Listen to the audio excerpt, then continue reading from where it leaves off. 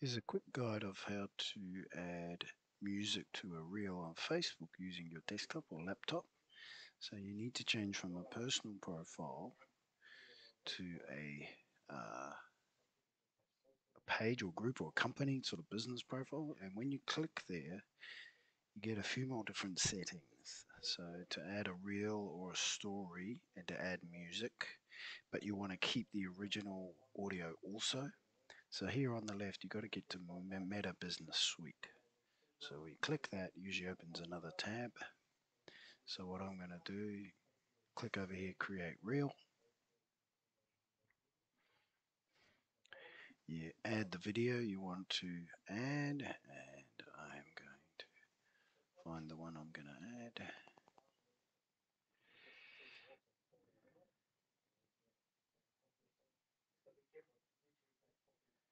This one here, so reels have to be a minute or less.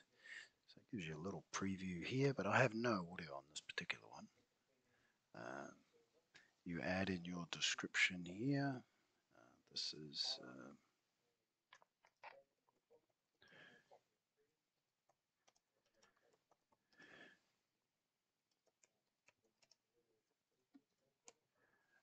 and you do that and do all your hashtags in that. You could choose the frame.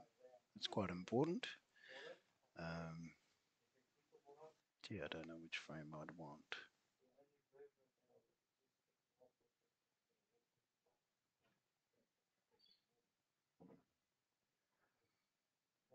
Yeah, that one's not bad. And then just click next, but you can upload your own or choose from the frame. So if you click here, it'll play. You can choose frame from the video and you can scroll and make sure you get the perfect sort of frame. Save as thumbnail. So there's those options. Then you click next.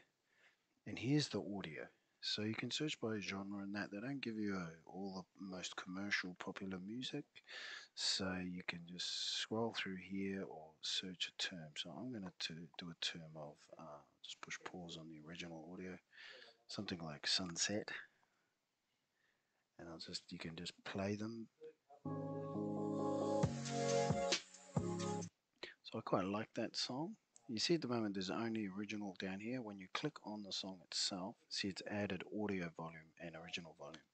So if you have a video, you can keep your audio up there and you have the music up here. Now, if you've got a lot of talking, you might want to actually put the music down quite low so that the talking doesn't get messed up as it goes through. And you can just push play and see how it works with your video timing.